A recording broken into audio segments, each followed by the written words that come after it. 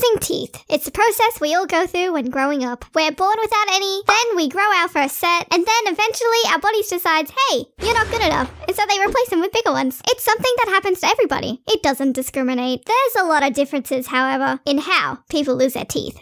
The way I see it, people lose their teeth in one of two ways, naturally or accidentally. Or sometimes on purpose with violent force. Yay, woo, lost my tooth, woo, woo, woo, woo, yeah. Out, out, out, out, out. The people who purposely remove their teeth can often do it in really creative ways, such as, oh, that looks easy. Let me just get my remote control helicopter and tie my tooth to it and see what happens. I'll see you guys later. I never experienced anything like that. Mostly because I was too scared to make it happen, but regardless, I do have a handful of stories to tell. I remember the feeling of losing a tooth, and it would be so exciting. Obviously, it was painful from time to time, especially when eating, but it was always worth it in the end, because you know what came later? The Tooth Fairy, woo! Starring Dwayne "The Rock" Johnson. Most people can't fully remember how and when they lost their first tooth, but luckily, I remember mine quite vividly. My family and I just arrived home from our holiday to the Gold Coast, and this was around the same point in time where I got my pet bird, Max. There's a link in the description that will take you to that video. I was just minding my own business, and then I nudged my tooth slightly, and it just fell out of my hand. Like what? Keep in mind, this was my first time this ever happened to me, so I could have reacted in terror like I imagine a lot of kids would. But instead, my eyes lit up with joy. I ran around the house, jumping up and down, screaming with excitement. This was the beginning of me starting to look like Phil and Lil. I can't even begin to explain why, but having this sudden gap in my teeth filled me up with so much pride. I would eat lollipops with my teeth clenched, and the lollipop stick was poking through where my tooth used to be. Ha!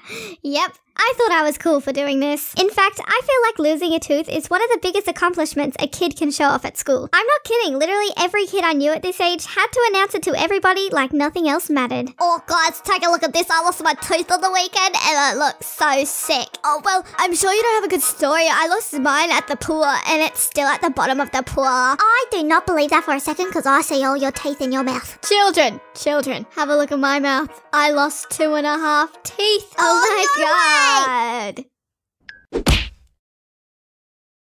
Make that 3. Yeah, I was one of those kids too, but that'll change one day. In 2nd grade, I lost my first front tooth. I would have been around 7 years old at this time. The night before the school week started, little me was attempting to eat dinner with my very, very loose tooth. I struggled a lot because at this point, it was beginning to cause a bit of pain. I sat there with my barely touched food in front of me, and all of a sudden, my mum had this brilliant idea. Well, if you're not going to eat your dinner, we'll just have to rip out your tooth now.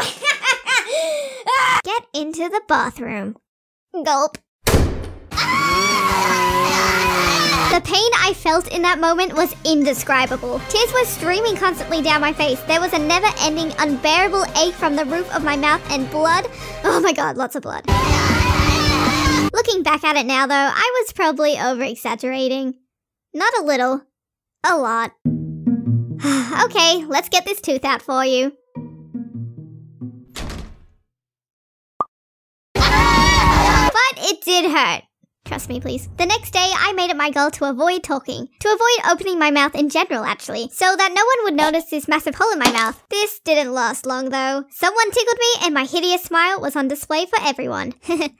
Ew. And do you know what the worst luck ever is? Losing your front teeth at the same time. And do you know what is even worse luck? Losing both front teeth at the same time during school photo time. That is a big oof. Okay, smile please, Jess. I said smile. Something that I thought was really cool at the time was that my best friend and I would lose our teeth at the exact same time, which is kind of creepy thinking about it now. And not just losing any random teeth, we would lose the same teeth at the same time. One of us would rock up to school and be like,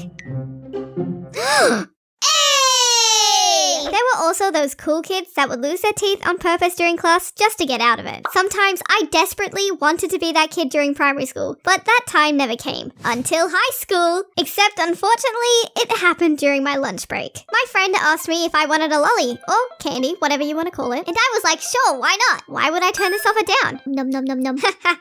It was a big mistake. This type of lolly was super chewy, and after a few chews, it had enough power to rip out one of my back teeth that wasn't even loose in the first place. As I was chewing away, I hit something hard. I took a look at it, and all I saw was a mass amount of blood gushing out of my mouth. My friend saw all the blood and she was out of there instantly. Honestly, I don't blame her. It would have been quite disturbing. All of this occurred from a harmless lolly. Sorry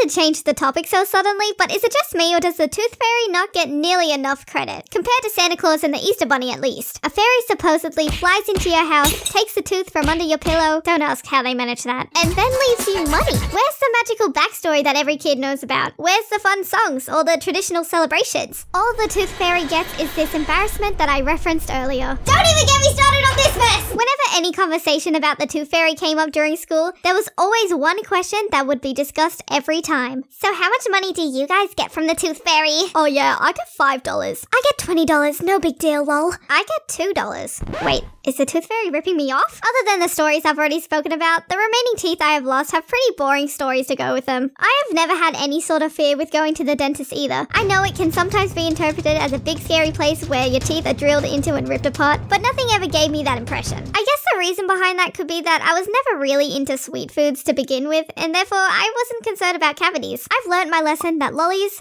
are evil. Oh yeah, I lost one tooth to garlic bread once. Blessed. Hey guys, thank you so much for watching this video. I just want to let you guys know that the first ever piece of Jelly Jess merch has been made. And guess what? It's free. Head on over to my Twitter, follow me there and retweet this post. And you'll be in the running to win. Good luck everyone.